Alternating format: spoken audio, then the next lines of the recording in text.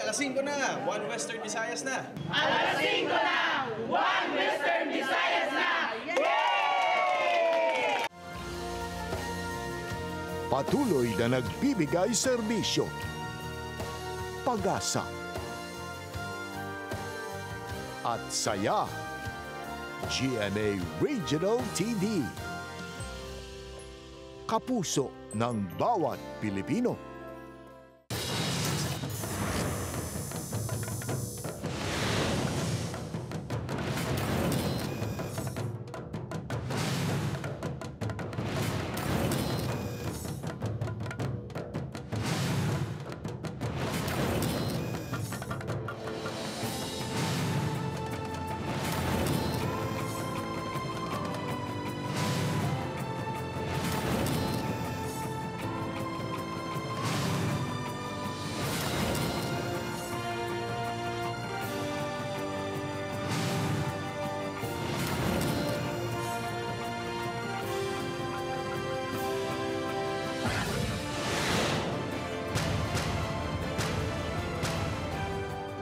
Ini ang GMA Regional TV 1 Western Visayas.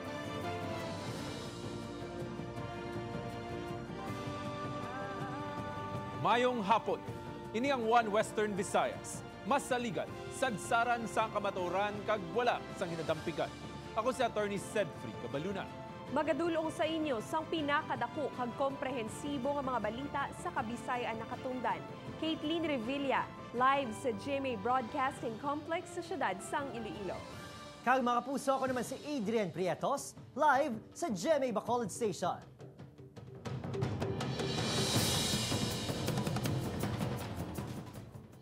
Mga repatriated overseas Filipino workers nga taga-probinsya sang Iloilo kag yara subong sa mga hotel sa syudad natala na nga transfer sa tagsa nila ka LGU.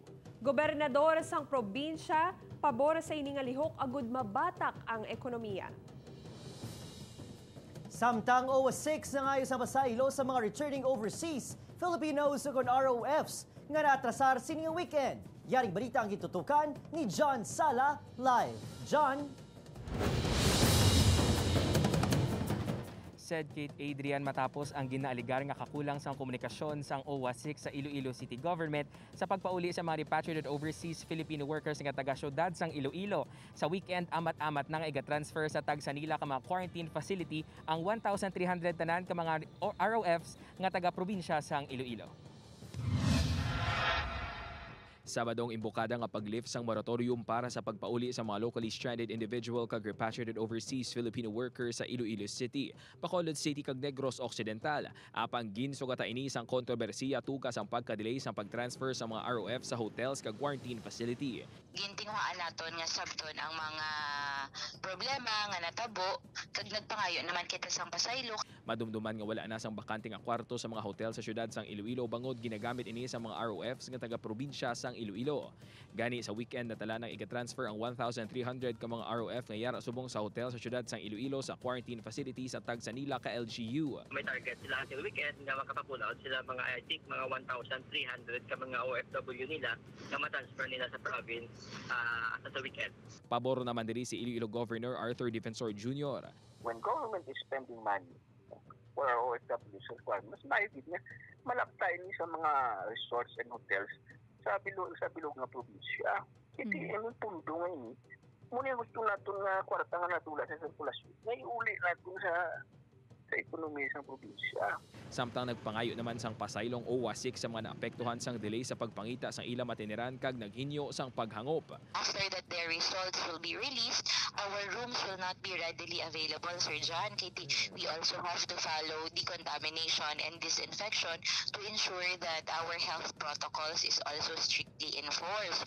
So ang ginapangabay lang namon sa mga hilata naton kag ang mga OFWs naton is to also bear with us. Nagpasalig si Moldes nga hindi na masulit pang natabo sa mga masunod nga batch nga magapauli. Ang natabo sa ginatos ka ROF sang weekend nga nagtinir sa La Paz Plaza kag Iloilo Freedom Grandstand. Subong amat-amat na ginasaylo ang mga nag-abot nga ROF nga nagkasyudad sang Iloilo sa mga hotel sa syudad. Said apisara sa natabo nga kontrobersiya padayon ang pagpauli sa mga LSI kag ROF sa bugos nga Western Visayas. Said John, magluwas sa pagsigurado nga may bakante nga mga quarantine facility ang nangin ugat sang problema gin itong communication issue nga lack of coordination na resolbar o nahitso na balay ni. Tama na said suno sa Office of Civil Defense 6 nga may ara sila sang chat group o kon Viber group sa diin ara tanan ang mga representatives sang tagsa ka LGU, OCD kag OWA lakip na ganyang Iloilo City Government. Gani sa mga masunod nga batches sa pagpauli sa mga ROFs, mas hugot ng ila pagchekyar sa tagsa ka mga email thread kung may ara nga mga announcement kung may mga pauli pagid nga mga ROFs para hindi na maliwat nga natabo sa mga ROFs nga taga-syudad sang Iloilo. Said? Mas maayo gid kung may focal person sila nga natungdan gid nga sang responsibilidad nga magbantay sining communication para wala na sang mawasi nga impormasyon. Madamang salamat, John Sala. Sa distrito sang Arevalo, mag-asawa na aktuhan nga naga-jumper sa linya sang kuryente. Bana, arestado. Si Zen Kilantang nakatutok. Gilayon nga nadakpan ng mag-asawa nga Sanday Joel kag Nori Galipin sang barangay sa Oc Arevalo matapos nga naaktuhan nga nagatakod sang ilaw wiring direkta sa secondary line sang kuryente. Sa impormasyon sang apprehension team, madugay na nga nagapangawat sang kuryente ang mag-asawa. According to our informant, they've been doing that for like several decades already. Medyo dugay na. This kind of behavior has become part of a culture because of tolerance. Naglabot na sa 12 ka mga individual ang napasakaan sang kaso sang more power sa paglapas sa Republic Act 7832 ukon Anti-Electricity Pilferage Law. Padayon ang pag-operate sang kumpanya sa mga barangay nga may malapnagon nga illegal connection. Ginapaandaman naman ang mga konsumidor. Ang aton nga team, ang aton kumpanya will not stop from doing our apprehension activity. Kagkadako sa liabilidad, hindi lang sa piyansa, kundi pati imprisonment fine. Malapit 5,000 na ka mga jumper ang nakakasang kumpanya sa sulod sang 3 ka semana, kag 70 ka mga barangay ang nakaduan sa ginpatigayon nga massive crackdown. Upod kay Romel Porquia, Zen Kilantang, One Western Visayas. Duha ka high value target na kuhaan sang malapit 400,000 pesos nga balor sa suspected Cebu sa drug buy bust operation nga ginkasa sa may Bacolod City. Wala na nakapalagpasan ni Joburn Hermosura kag Fernando Tandoy sa operasyon sang PDEA 6 Special Enforcement Team nga ginkasa sa Cottage Road, Purok Matahom, Barangay Mansilingan pasado alas 3 kahapon. Nakuha sa duwang ginabulubanta 374,000 pesos nga balor sa suspected Cebu nga nagabugat sang kapin 55 gramo. Apang nakapalagyo naman ang kaupod sa duha nga si RG Villarosa nga badasig nagsakay sa isa ka motorsiklo. Kaso nga paglapas sa Republic Act 9165 ukon Comprehensive Dangerous Drugs Act of 2002 ang ginapakatubang sang tatlo. Wala na sila mga obra, so dra na sa ila. Tapos ang isa nga nakapalagyo ni kaagi na ni sa dakop sa unaman sa drug. Kagang duwa ni ang isa ni do tricycle driver, e-bike driver. Talento sang isa ka solterito nangin palaagyan agud makabakal ini sang gadgets para sa iya nga online class. Ang iya istorya ang gintutukan ni Darrell Marie Sarmiento. Nang insadsaran sa 16 anyos nga si Jason Solitano sa barangay Sambagharo ang iya eksperyensya sa kabuhi. Bilang subang sa siyam ka mga magulutod, halos siya nang nagatindog bilang amay kag iloy sa iya mga manghod. Ilabi na nga masamay na destino sa malayo nga lugar ang iya amay nga driver sang wing van. Mag-grade 11 na sa pagbukas ng klase si Jason. Apang bangod sa new normal sa edukasyon, duga nga palasanon para sa pamilya sini ang pagbakal sang gadget nga paggamit sa iya pagtuon. So hindi kaya sang yang sweldo kami nga ito. Apang sa baylo nga madulaan sang paglaom sa lamharon nga edad, desidido ini nga himuon ng tanan agud mapadayon ang pagtuon kag makabulig man sa iya pamilya. Nangita ko pagi para makabulig man sa ako na may hindi na sa madublihan gasto. Gingamit sining talento sa pag-sketch kag pagpinta agud makakwarta. Sa simple nga lapis, makahimo na si Jason sang nagkalain-laing nga laragway. Ang iban buhat sang imahinasyon. Ang iba naman mga karakter nga iya sini ginatan-aw sa telebisyon. Ang iya naman nga mga painting ginabaligya sini sa 1,000 tubtub 3,000 pesos depende sa sahi sang artwork. Laka malang ang gapahimo pero okay lang at least nakabulig-bulig lang. Sang tinalikdan lang ang mga binulan, 7 sa iya sini artwork ang nabakal na kag nakatipon ini sang 18,000 pesos. Ang kwarta gamiton sini sa pagbakal sang gadget, hindi lang para sa iya, kundi para man sa iya mga utod. Gani, amo na lang ang pagpasalamat ni Joshua sa magulang nga nagagiya kag nagatinguha agid para sa ila. Nakabulig man sa kay Papa, kag samon. tanan kag ginagaan naman ko balon sang unang daskwila kami duwa sa haro.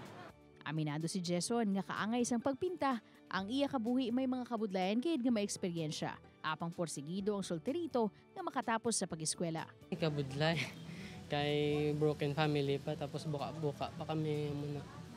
Pero libog man hulo mo kung paano kaka-eskwela. Para kay Jason, samtang makasarang ini, gamiton sini ang talento agud makabulig sa pamilya, kag mangin palaagyan. Agud malabot hindi lang ang iya handom, kundi pati man sang iya mga utod. Upod kay Hans Desierto. Ako si Daryl Marie Sarmiento, One Western Visayas. Napulo katuig nga bata nga nakatalana kung taning operahan pero napatay. Nagpositibo sa COVID-19. Samtang opisina sang LTFRB 6 ginpaidalom sa lockdown matapos magpositibo ang isa ka empleyado. Si Zen Kilantang nakatutok.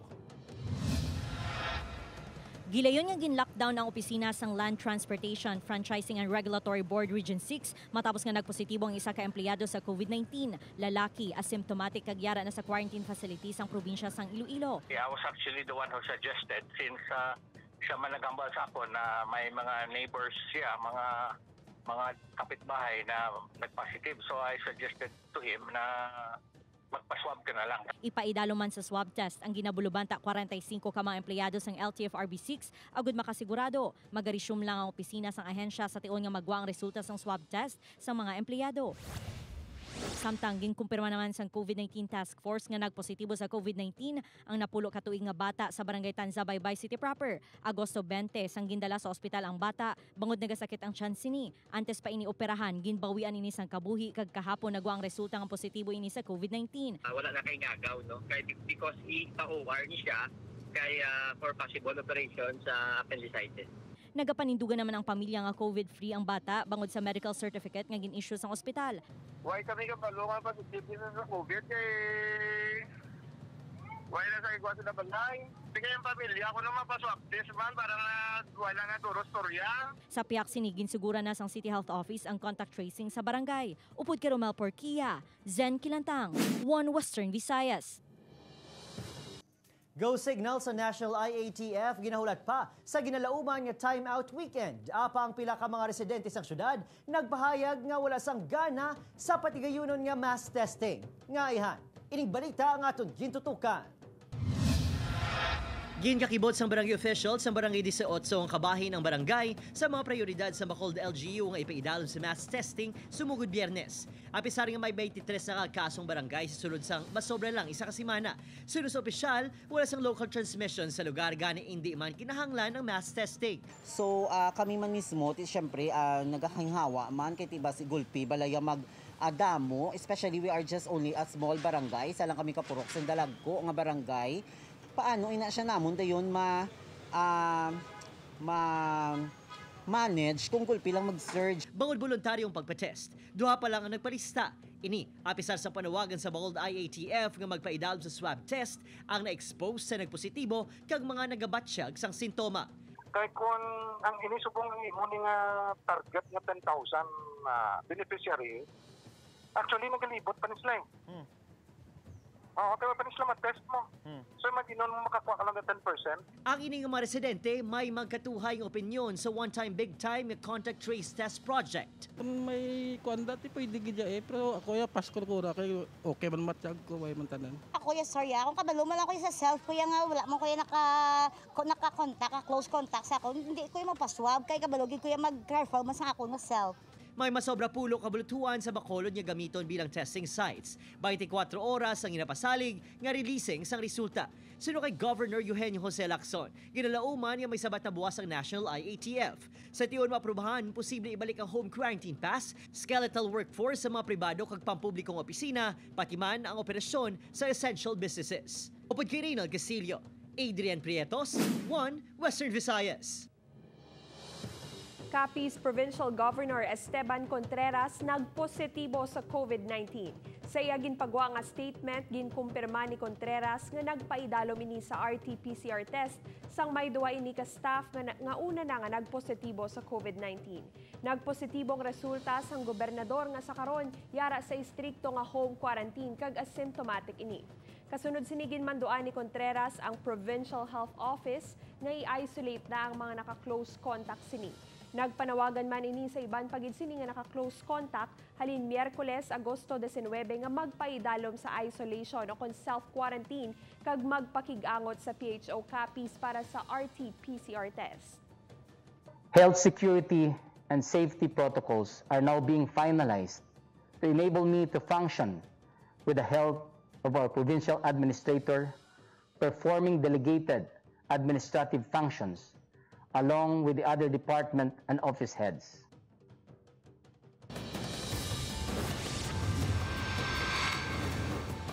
Nagsuhot sa idalom sa multicab ang ining rider nga gikilala kay Marlon Martinez, 36 anyos, matapos mabunggoan sa multicab ang ginamaneho nga motorsiklo sa barangay Rizal, Nabas, Aklan. Suno sa Nabas Police, pag-abot sa kurbada nga porsyon sang dalan, naglapaw sa linya ang multicab nga ginamaneho ni Orlan Cabales, 47 anyos. Gani nabunggoan sining nasugatan ang motorsiklo ni Martinez. Ginhingagaw nga madala sa ospital si Martinez apang ginbawian ini sang kabuhi matapos nga makaangkon sang patal nga pilas. Pilason man ang driver sang multicab nga naka-confine man sa pribadong ospital sa Kalibo.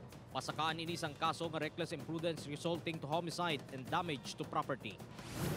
Ospital ang itupan sang driver nga si Ayan Lester Filialan, 19 anyos, kag backrider sini nga si Gerald Remigio, 27 anyos. Matapos nga maglapaw ang ilang motorsiklo sa Taytay sa sitio Suwa, Barangay Don Salvador Benedicto, Banwas ang Pontevedra, Negros Occidental. Sa investigasyon sang kapulisan, gikan sa Lakastiliana ang duha kag papauli na kuntani. Sang mabunggo ang motorsiklo sa riling sang Taytay, bangod sa mabaskog nga impact, nagtabog ang duha sang kapin 15 katapak. Ginapatihan nga lunsay nakainom ang mga biktima sang natabo ang aksidente. Nagapaayo na ang mga ini sa ospital matapos gin-operahan. Nagahigda na sa dalan ng driver kag backrider sini matapos maaksidente sa ginasakyan niya motorsiklo sa bahin sang Esplanade District 2 sa Sibalom Antique. Suno sa Sibalom Police, nakainom ang driver nga ginkilala kay Kevin Dino kag angka sini nga si John Mark 14 sang matumba ang ginasakyan niya motorsiklo. Gindala ang mga ini sa ospital matapos nakaangkon sa mga pilas sa lawas. Gin-aresto sang Banati Police ang 25 tanan ka mga persona lakip ang isa ka minor de edad nga naglapas ang Provincial Ordinance 2020-220 o kon ang ginapatuman niya curfew sa bugos nga probinsya sang Iloilo. 8 ang taga Barotac Viejo kag 9 ang taga Banate. Samtang nagapatrolya ang Banate Police, nakit-an man ang mga ini nga yara gihapon sa sagwa sang ila panimalay kag nagalagaw. In-turnover na ang mga ini sa LGU para sa nagkakaigo nga penalidad.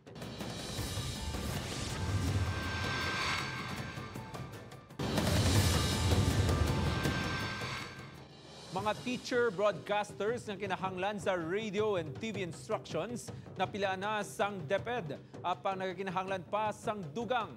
Samtang enrollees sa pampubliko nga bulutuhan sa riyon nakalabot na sa masobra 95%. Si John Sala nakatutok.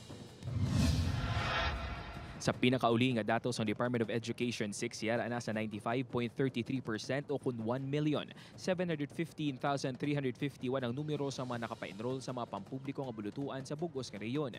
Suno sa DepEd 6 na labot na sining target sa ahensya nga number of enrollment. Samtang sa pribado naman nga mga bulutuan, yara na sa 52.9% o kung 123,080 ang nakapa-enroll. Nagapadayon pang enrollment antes ang October 5, gintala na ang pagbukas ng klase. Samtang padayon sa gihapon ng recruitment sa Department of Education sa mga makabig teacher broadcasters nga magapanguna sa mga nagkarainlain nga national program sa Department of Education nga pagagamiton para sa TV and radio-based instruction.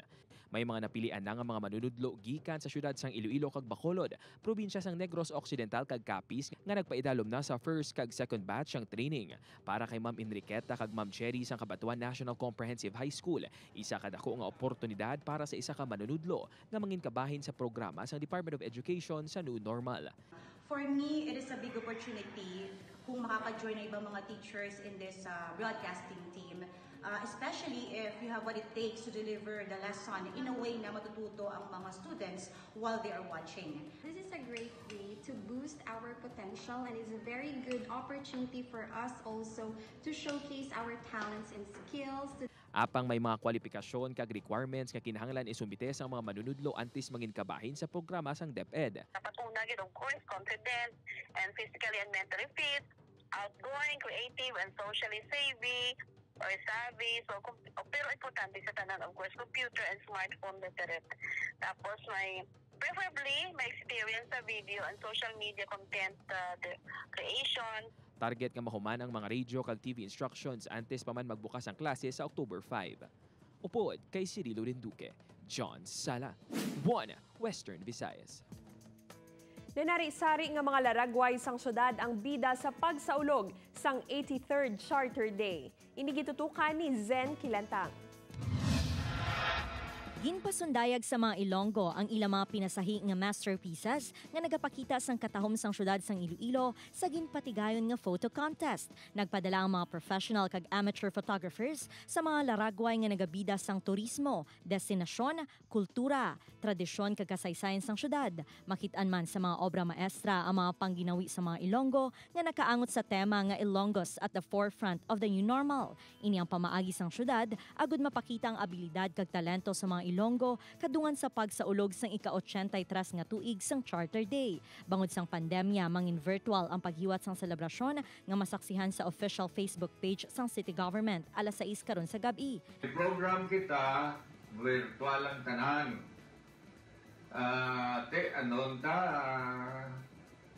Amo din atong sitwasyon. Proteksyonan lang anay tanan, no? Apisar sang pagpanghangkat nga dala sang COVID-19 pandemic, nagapadayon sa gihapon ng mga Ilonggo nga naga-hashtag Bato Iloilo. Upod kay Romel Porquia, Zen Kilantang, 1 Western Visayas.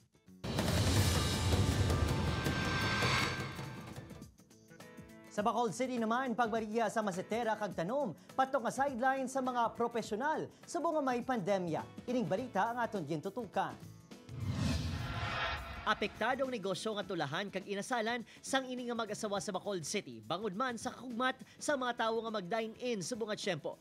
Ganing ila diskarte pagbaligya sang daga kag plastic nga masitera nga patok sa mga plantito kag plantita subong nga may pandemya. Amo na nga nag-decide kami sang amon para may other naman kami nga kuan sa amon nga inugbayad sa renta. Hindi sila magsalig subong sang sa gobyerno. Dapat mo man sila sang nga makakwarta man sila Ang mga semento nga masitera, 160 pesos ang regular size, samtang 400 to 600 pesos naman ang medium kag large sizes. Sa mga naga-budget, may plastic pots man nga tag 150 pesos panubo. Ang events host kag manunudlo nga si Ma'am Jillian, samtang wala pa sang klase, kag on hold ang mga racket, mga tanom kag mga paso ang sideline. Gardening, sir, doga boom gid ang industry kay tungod siguro mga tao bala namian gid mag-decorate sa ila balay, maybe tapos kapangigita gid kalingawan especially mag-quarantine. Ang astig nga tattoo artist sang Bacolod nga si Joey Cabiles. Plant parents ang target siya sideline sa pagbaligya sang cactus, mga rare nga tanom kag gardening accessories. Ay gadugang ni namin sang balay namon, sir, labi na gid mga bulak, mga cactus nga uso subong kag mga indoor plants. Gawso subong mo. Maginikanan, manunudlo kag tattoo artist na nagabakas agud maka-income subong nga may krisis. Pamatuod sang abilidad sa manegrense nga sa tunga sang pagtilaw, ang diskarte nagapangibabaw. Upod kay Reynald Castillo, Adrian Prietos, 1 Western Visayas. Sa banwa sang Santa Barbara, Iloilo, motorsiklo ginbunggoan ng multicab. Driver pilason. Si Daryl Marie Sarmiento nakatutok. Makita sa ini nga CCTV footage ang madasig nga pagharurot sang motorsiklo sa bahin sa Barangay Zone 6 Santa Barbara. Sa tuman kadasig na bungguan sini ang nagapaliko nga multicab. Naabtan pa sang news team nga nagabalabag na sa dala ng motorsiklo kag ang pilason nga driver nga si Doven Espino, 30 anyos, sang Cabugao Norte, Santa Barbara.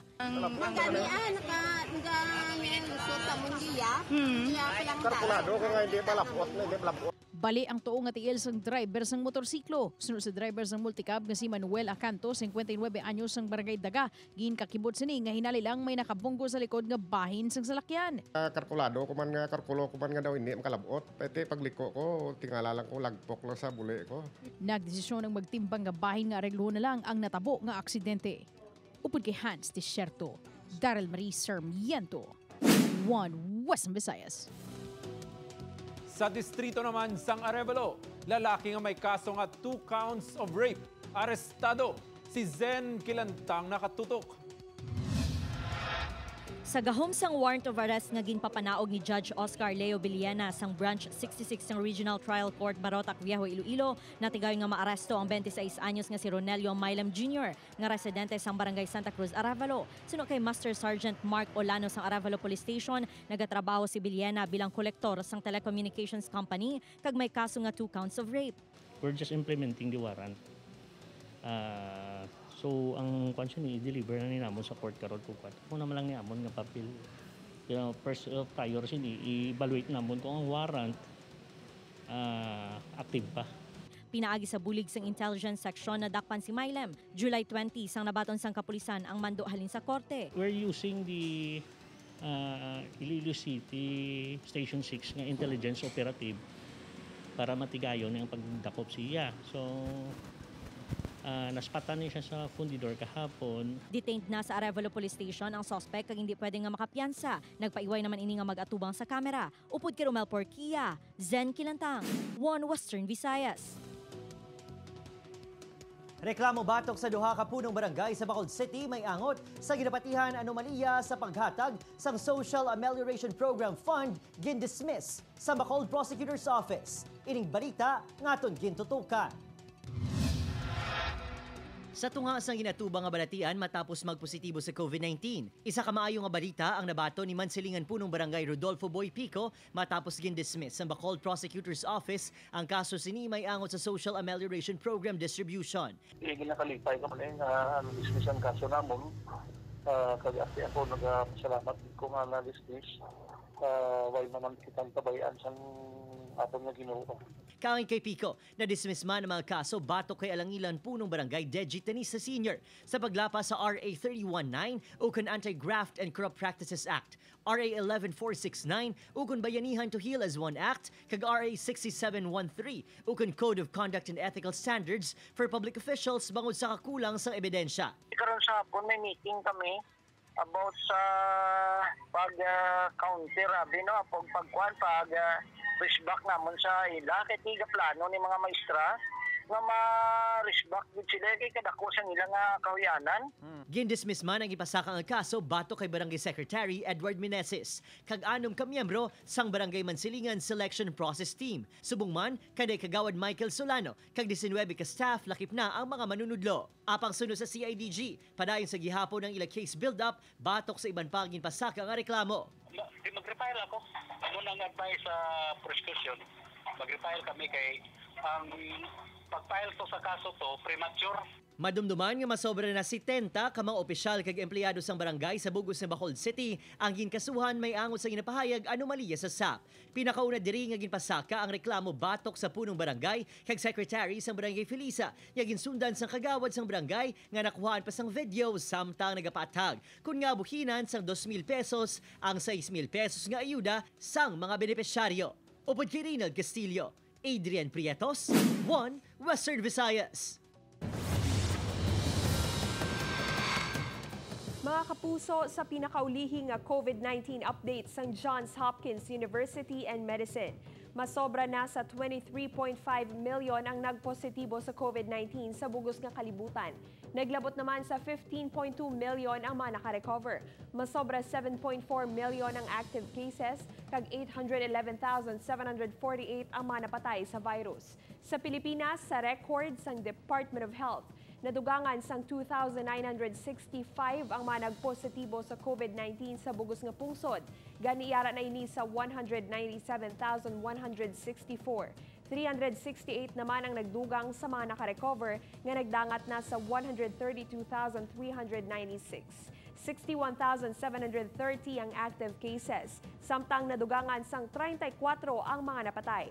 3,038 na ang mga napatay sa bugos nga pungsod bangod sa virus. Diri sa Western Visayas, 115 ang nagdugang sa mga nagpositibo sa riyon nga nagdangat na sa 3,555. 1,530 ang mga nakarecover matapos nadugangan sang 7 kahapon. 1,971 ang active cases. samtang isa ang nagdugang sa napatay nga taga Negros Occidental. 54 na ang mga napatay sa COVID-19 sa bugos nga reyon.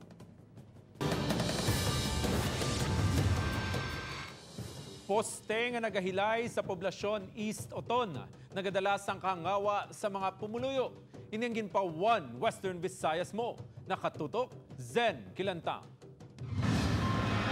Lunes ang udto sang ginsalakay sang naglabay nga truck ang kable sang kuryente. Resulta, naghilay ang poste sa barangay poblasyon East Oton. Agud hindi gilayon matumba, gintukuran temporaryo sang kawayan. Ang problema, kayara gid sa tunga sang dalan kag posible magdala pa sang dugang nga aksidente sa mga nagalabay nga salakyan kag mga residente. Dahil ginsalakay, bala na salakay na wayway mo lang na.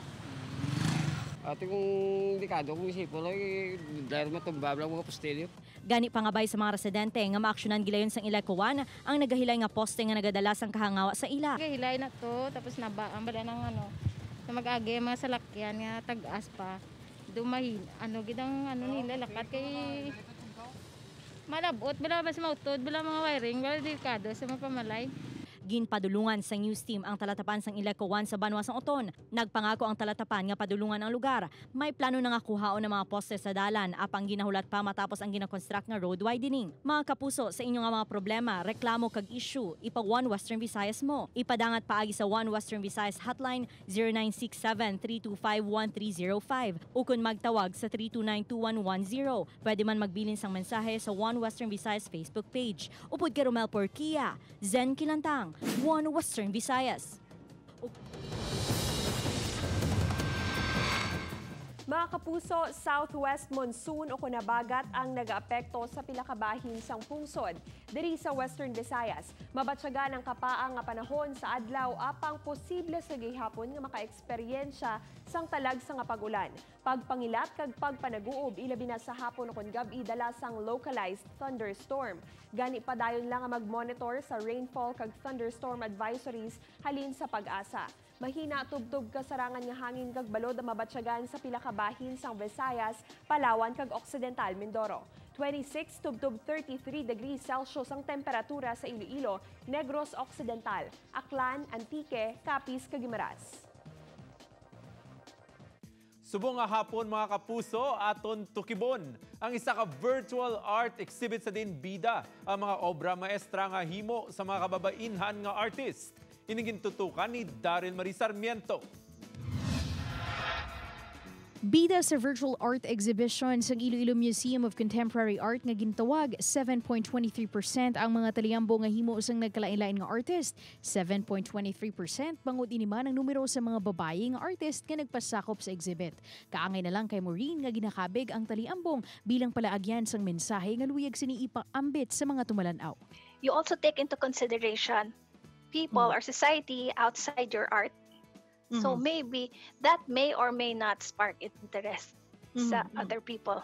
Depende, but still it starts with self-reflect. Sa mga art exhibit, takuman ang papel nga ginatindugan sang isa ka curator. Hindi lang para mangin madinuagon kag agaw pansin ang art, kundi para mapahangop ang tema sang exhibit. In general, it's a negotiation of, I guess, the message that you're trying to say in relation to the works. But also the works in relation to each other.